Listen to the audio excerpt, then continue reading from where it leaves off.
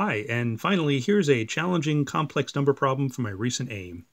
Given f of z is z squared minus 19z, there are complex numbers z with the property that z, f of z, and f of z are the vertices of a right triangle in the complex plane with a right angle at f of z.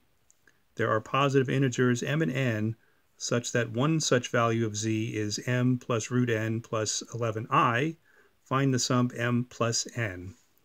Okay, that's a lot of information to absorb, so let's try to draw this out, see what we're dealing with here. So in the complex plane, we have 3 points. Let's just put z here and f of z here, and we have that f of z over here, such that when we connect up these points, we're going to have a right angle at f of z.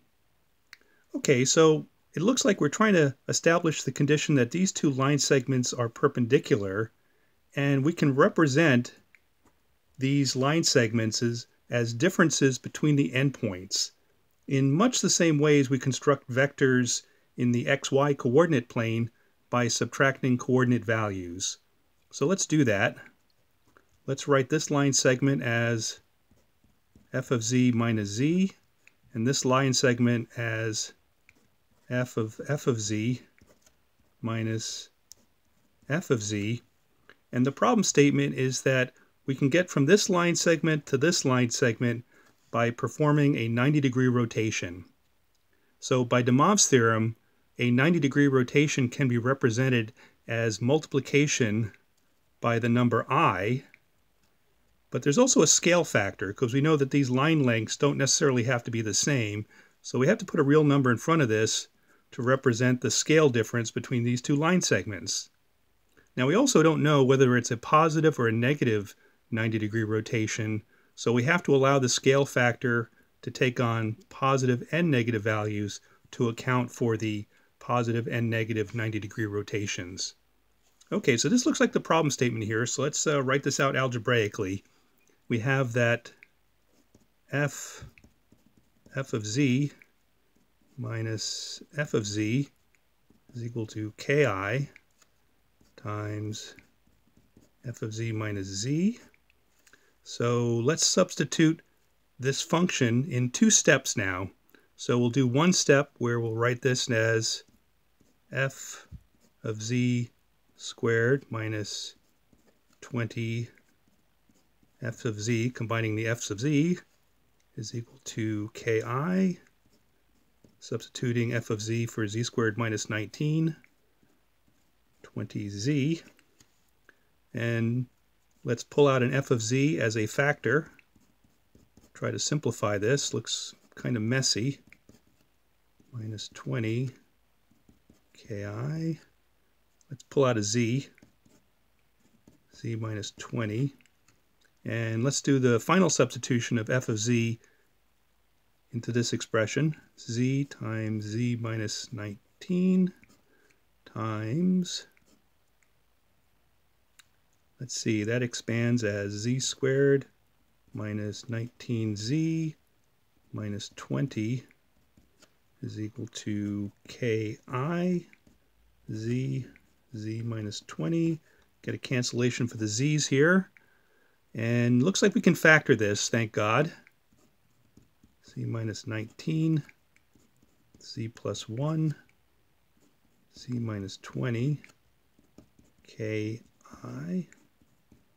z minus 20. Get another cancellation, which makes this a tractable problem. If we didn't get a cancellation here, I would go back and check my algebra. The AIME usually doesn't leave you to try to struggle with cubic equations, so this is a good checkpoint to make sure that your algebra is correct.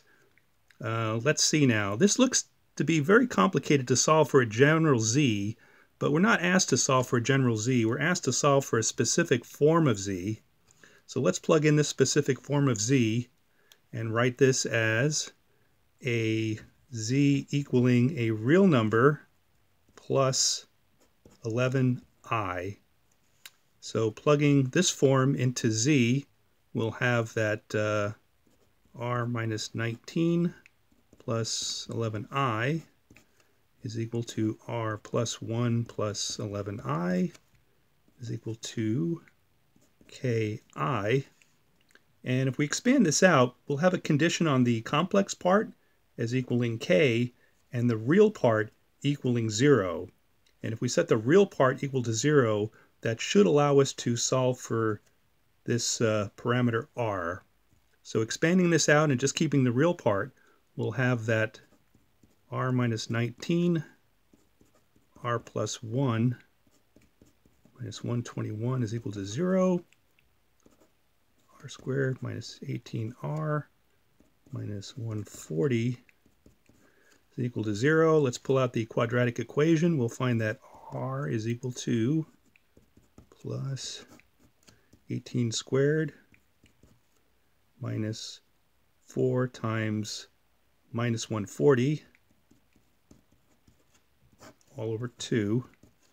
And if we reduce that down, looks like we're only going to keep the positive root, so we'll have 9 plus root 221. This is the number m in the problem statement. This is the number n. If we sum up m plus n, we'll get 230 for our final answer. Hope that helps, and we'll see you at the next video. Take care. Bye-bye.